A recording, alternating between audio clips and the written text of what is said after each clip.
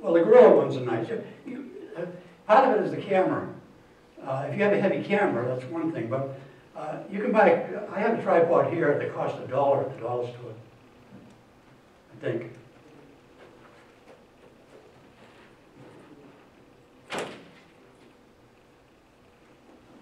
Someone abducted it. A tripod, let's talk a little bit about tripods. Tripods, that's one of the questions, the debatable questions on the 11 questions that you don't have a list of that I'm going to send to you. You should all write down my email address. Because if you want to communicate with me, I don't want you to give me your email address. I want you to send me an email. It just has to say hi. Now I have you as positively, that works. And you have mine positively, because mine is easy. It's Jerry. Jerry at AMBN.org. AMBN, that's Jerry, AMBN. And I'll send you anything you want. Where were we? On the tripod? One person said that a tripod is your sharpest lens. Any picture that you ever take will be twice as sharp, twice as good if it's done with a tripod. That brings us to cameras. This camera, this is a point-and-shoot camera. In order to take a picture, you see what's back here. And you hold it like this. That's what most people use, correct? Then there's other cameras that are a little like this, but they have an eye. You can look through it that way. You always want one that you can look through it. Because when you're doing this, a couple of things are happening. Number one, you cannot have the steadiness required. See, the manufacturers, the technical people, they know you're going to wiggle. So for an extra $200, you can have a lens that will wiggle with you. As you go this way, it'll go that way, and it'll be steady. You don't need that. That's like having Kodak made a camera and people had red eye. So Kodak invented something to get rid of the red eye, or sold it for $1. Removal of red eye on a camera is, we have a picture out there of a loon. If it had red eye reduction, it would be a duck. The cameras like this, you need to have a viewfinder to look through. This goes well on a, not only is a tripod important for a lot of things you take, but when you have a tripod, it's best not to take the picture. To set the camera to take the picture as though you were going to be in it. You know, self-portrait. Because then you set it there, and you run over there like you were going to have your picture taken. But if you do that, now you're not touching it, and when it takes the picture, it's absolutely rock solid. Now, why is that important? Everything connects to everything else in this thing. It's important because when you get home and you put the picture in your computer, you see this beautiful picture, which I took the other day at Doors Pond. The only thing about it was I saw a better picture within the picture. I didn't see the picture when I was taking it, but there it was. I took this picture for bridge. There's 3 guys out there, I didn't know what they were doing. Couldn't even see them hardly. But when I got home, I saw what they were doing. They were ice fishing. And they had a red tail. It was a beautiful picture. Well, if I take this picture that's this big and I got this little picture in here and I want to use that little picture, what's going to happen if I don't have a solid, sharp, well-taken, well-exposed, steady picture? It's going to be fuzzy and so forth. So I can go back and take the picture. So anytime you can do something with a tripod, you should use it. Another one of the 11 things that I'm sending you, with one exception, is always use prime lenses, not zoom lenses. The only exception is Gene, because when he goes to Alaska, he doesn't want to carry half a dozen lenses, and I don't blame him. Questions? Want to take a little short break so you can go look at the pictures out there and have a cup of coffee? No? Yes? No? Okay. I want to know why not to use a zoom lens. Okay. I wish, did anybody here speak French a little bit or anything? Yes. Okay, well I'm really had a time, this is one of my heroes in life, is Henry Cartier-Bresson, I think his name is. Does that sound right? Yeah. World famous photographer. That's him. Did I say it right? No. I'm just telling him about why not using the zoom lens? I told him, that's him. Oh. He doesn't want to use a zoom lens. I have zoom lenses. I have zoom lenses. Henry Cartier, well, it doesn't matter how I pronounce it if you never heard it before. Oh, Henry, for 50 years, he had one camera and one lens. Ansel Adams said, this is important, I probably forgot it. Ansel Adams said, the negative is the score, the print is the production. Isn't that beautiful? That's poetry. What's the question about? Oh, why not the zoom? Because, here's why. If you were going to, there's a lot of reasons. One reason is it gives you another decision you have to make.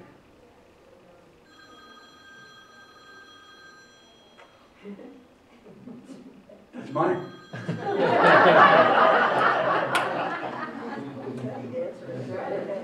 You get to keep it. How big is a travel tripod that you're talking about? Well, they're just, It's thick and start from this size to 4 or 5 feet high. And what do you set it on?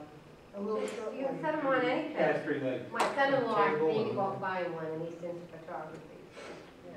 I was Here's the zoom lens controversy. Zoom lenses, if you have a, they're expensive, more expensive. They're not as well made as a prime lens. There's more decisions for you to make. The less decisions that you have to make, we're thinking now not so much in the mechanics of a camera as we are in the ability to see an image that you want to put down because you might want it over your couch. And if you want an image that's over your couch, you want the sharpest lens, you want it on a tripod, you want to be able to maybe do a panorama. I happen to have a Canon, but a Nikon does the same thing. I have a 50mm prime lens. They've been making it for 50 years, the same lens. There's no moving parts. It's all, it's been done so long and so much that it's inexpensive and it's sharp. When I say sharp, we're getting back to the guys fishing in the lake. With a zoom lens, you're not going to have a sharper picture at the same, whether it's 75mm or wherever you have it set.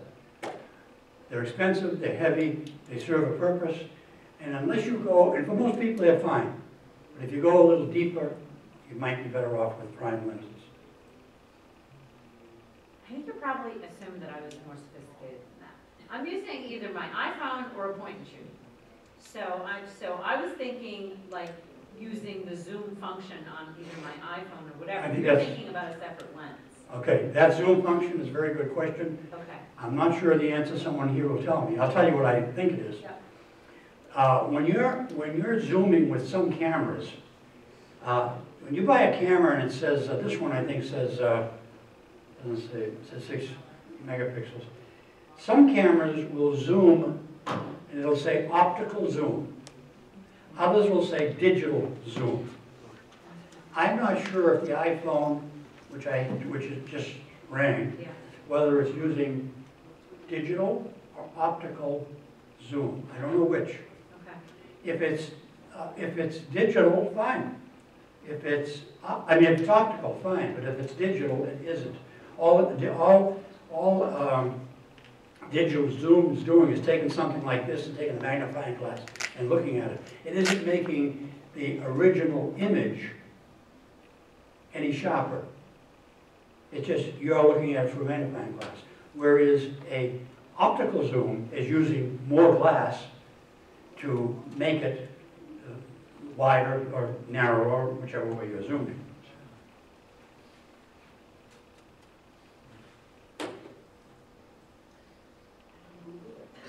You can Google it.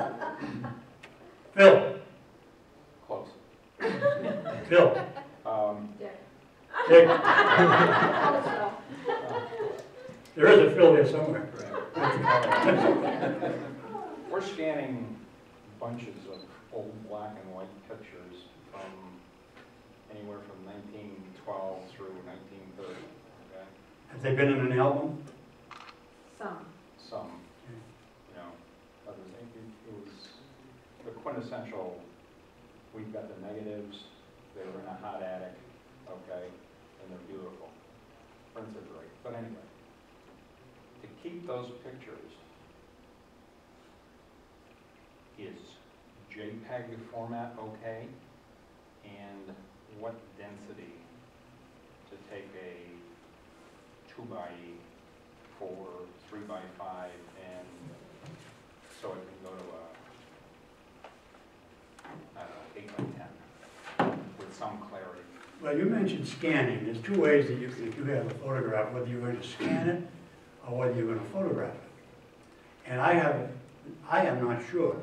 I've thought about doing it both ways. But while we're on the subject of scanning, if you have 50 or 60 4x6 old pictures and they haven't been in the mail, they're not sticky, you can have them done for you for pennies a piece. There's places that do it, you just Google it. I'm not sure if I take this, maybe someone here knows. We take this and I put it on a scanner, and then I make a picture of it. Or I take this, and I take my camera and I take a picture of it. Which is going to give me, what's the best result? Now I'm leaving you here with something, remember I said you're going to leave here with more questions than answers? I'm leaving you here with a question, unless somebody here knows that. I don't know. I've had much better result with the scanner than with the camera. Okay, that would be, the scanner would be a little more definitive because you put it on there and you scan it. The camera, there's lighting, there's distance, the lens, how sharp is it, what's the color of the light, there's all kinds of conditions. So probably, I've answered my own question, scanning might be the best way to do it. JPEG, when I said what Ansel Adams said about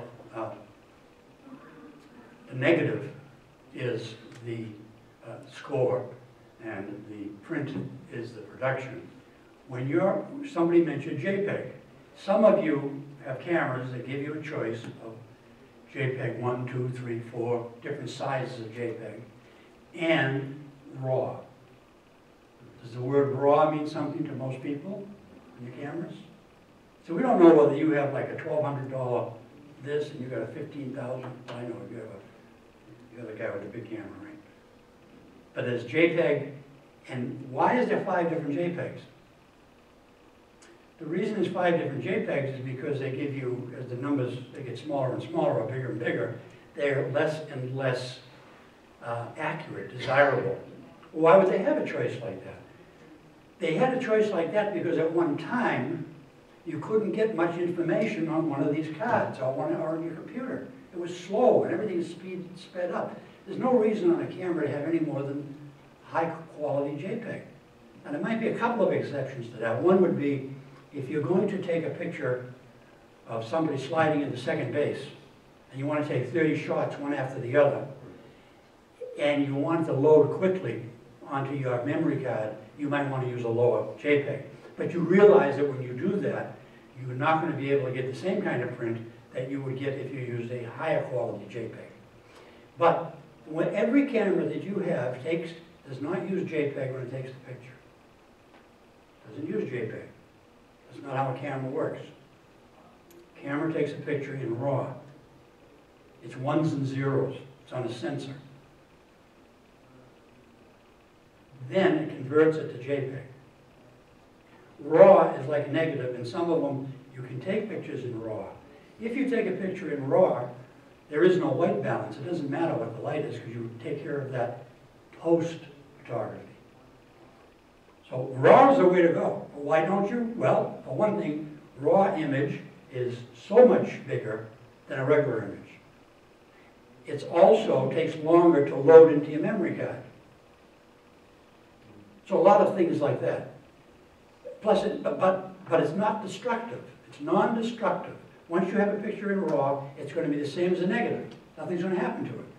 Any JPEG picture that you open up in your computer and you look at it, and you make, even if you don't make a change, you just look at it, and then you close it. It loses a little. It compresses a little. Now that might take 100 times or 200, I'm not sure, but it does compress automatically until finally you have no image. Can I offer, we've scanned thousands of pictures for the Heritage Commission, and New Hampshire Historical Society said TIFF and 300 dpi is the most versatile. you know, for size. TIF and 300. I'd say, I don't know, 50 years from now, TIF's gonna be around, you know what I mean? You know, that's the kind of, that's what I want to know. I figured historical. They should know, yeah, exactly. Well, 300 is as much as you'd need to make almost any kind of a print. And, yeah, it sounds accurate to me. We've been doing some of them at 1,200, but they obviously take longer to scan and take up more room. But they're pretty good. I want to mention that we want to thank the library for being so kind to us and letting us have this space. And it was a complete surprise to me that we have all these refreshments, which there's probably certain cultures that would consider disingenuous if we didn't go over and have a cookie. So everybody should have at least one cookie. And we're here for a while longer. I think that a whole bunch of you here, somebody must have some questions.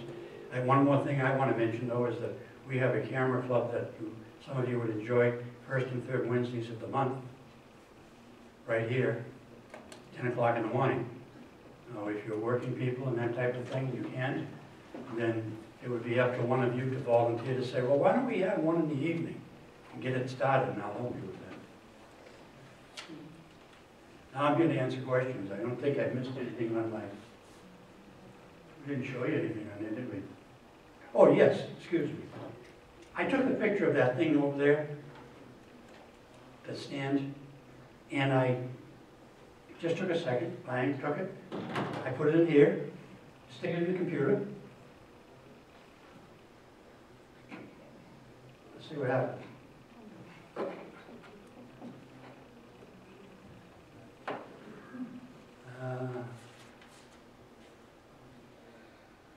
Okay. Here we go. Double click. There it is.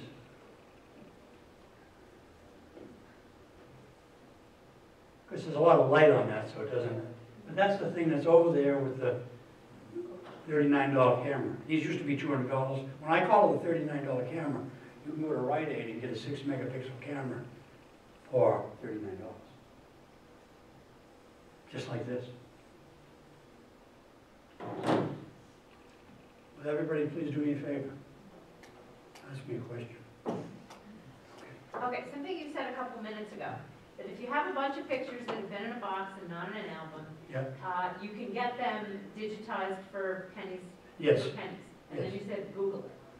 I don't want to send my pictures someplace. I'd like to find someplace local that could do it. Are you implying that you would have to send? Well, the place I'm talking about, I'm a big fan of sending things and buying things online. I'm totally trusting of that whole process. I don't go to Best Buy to buy anything. I go to Adorama if it has to do with I'm a little photography. worried about the U.S. mail and sending. Don't use the mail, then use FedEx and have them insure them for $10 million or something. If you take them to a place like Concord Camera, there will be an arm and a leg. I mean, it just, there are companies who do nothing but that. They have to be neatly packaged, 500 or 100 or 50 of them all together. You ship them out, and you'll get a CD back and all the pictures back, and they're done beautifully. So if I'm Googling it, what am I putting in? Well, you've got my interest up now. You can send me an email and say, would you expand on that? And I'll send you a link. I just want to say, Amarama, I've used them for other things, and I found their service excellent. Who? The company you mentioned. Adorama? Yeah. Adorama. That's something else on the 11 things I'm going to email you because I forgot them at home. The reason I like Adorama and B&H is another one, they're both New York companies, is that you can, anything you want to know at all about photography, it's on their site in the form of a video. You don't have to pay for classes, it's there. Almost anything you can think of. You never want to do business with any camera club that's a camera company that has a Brooklyn address. That's a sweeping generality, but it's true. A Brooklyn address. ADORAMA. Yeah. Look it up and Another thing, very quickly about, well, we didn't talk much about exhibiting. One thing we left out, which I think is time to do, and that is, if you go to our site, which is ashstreetgroup.com, and when you send me an email, I'll send you a whole bunch of stuff back, and you can do that. We have a site on SmugMug. Now, you could back up your photographs on Carbonite, for example, or one of those places, but if you have your own site on SmugMug, it's about $40 a year. Now, here's the advantages of SmugMug over all the rest. It's yours only. There's nothing else on there. There are no ads. There are no pop-ups. SmugMug gives you the choice of all kinds of different ways of presenting your photography. You have galleries. You can have galleries that are protected. You can have, might be a family event, and you protect it with a password. You might have another one. You may at some point in your life decide that you want to do something that earns money with your photography. If that happens, you can always upgrade your SmugMug to a fulfillment site. A fulfillment site means that they look at your picture and they say, I want to buy one of those. You tell them how much you want to sell it for. You're not involved at all. SmugMug prints the picture, sends it to them, and sends you the money. Those kinds. So SmugMug is a great place to keep your pictures. And you can have as many as you want, 1,000, 10,000, and I recommend it highly. That takes care of SmugMug. You should show these groups, if you could get on with, because the display of your pictures is very nice. And can you find it? Because they might enjoy that. Okay. I Before especially appreciate that. I used to bring this stuff to home road for you, so they did. Well, this is my site, which is not the... Can you unlike the place a little bit?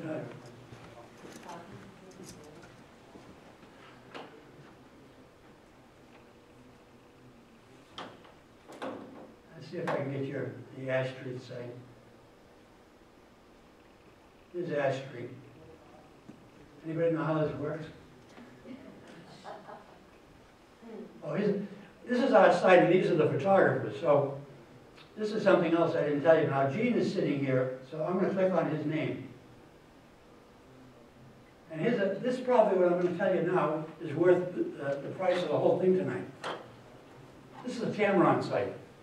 Now, Tamron's a free site. The only thing about it is that it's commercial. They want to sell you a lens. But here's what they do. You build your own museum. You put in the chairs, you put in the ceiling, you put in the floor, and you can put 14 prints on there of yours. And you can email your friends and say that's where they are. And guess what? After you've done that, if you've got 14 more, you can have another one. And the other one, you can, I don't know if we can do this on here or not. Can we change things or anything? I don't know. Well, you can click on any one of them. Let's click on one.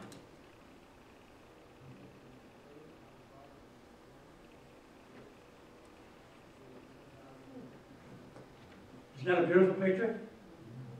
It's taken by Gene here. He's over 50.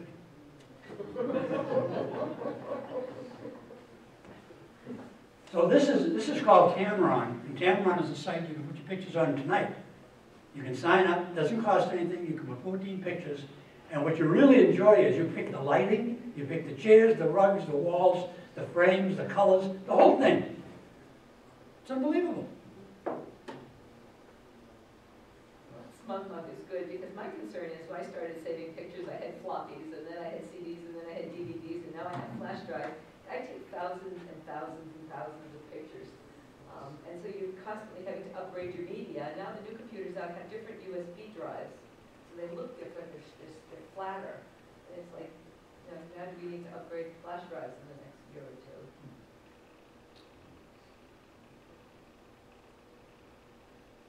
Give me one more minute and we'll close this up.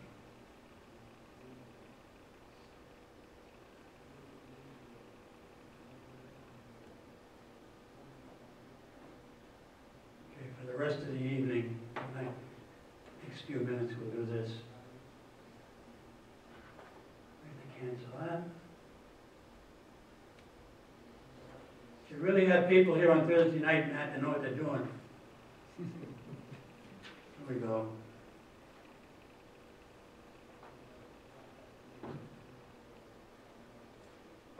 here put any slides on, scan any slides or put them on CDs or DVDs? I've scanned slides. I have a little machine that I bought for $99, and you can put them in, and they'll scan them at 3 megapixels. You know, it's not that much, but still on a slide, 35mm slide, it comes out pretty good. I've done quite a few. Hey, what did you put them on?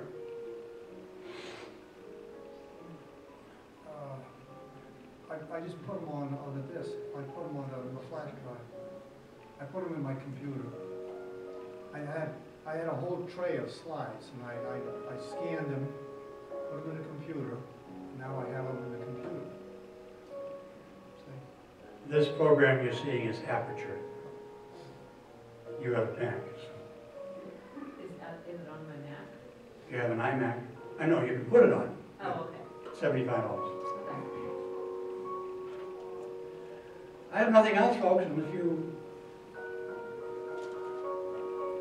If you put. is there an ending ceremony? If you put photos on that Tamron site and you wanted to share it with somebody, do they have to create a password? No, you can just go look at it. You just send them an email and give them the link and they can go look at it. It's great to do because it's free. And it's a lot of fun changing, chairs and all that stuff. Can you keep it private? Like, I don't I like, think you can. I'm not positive, but I think I you know can. in Flickr and those things, you can keep it private. Well, you can on SmugMug, that I'm sure of. I Tamron, don't I'm like not sure. grandchildren's pictures out on the internet No. unless it's. I still prefer, I don't, right now we're using Tamron, but I'm trying to encourage our members to switch over all to SmugMug. All on one site, it's just that each person has their own gallery, and you can have more than one gallery. And some can be private, they can be public, and they could even be in the future if you wanted to commercial. The commercial site, however, is not $40 a year, it's more like $300.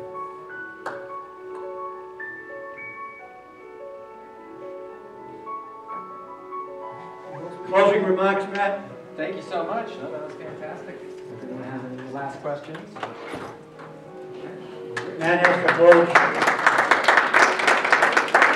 We'll all be back tomorrow morning and clean up for you, Matt. It's okay. We'll do another meeting going on anyway, so. Yeah.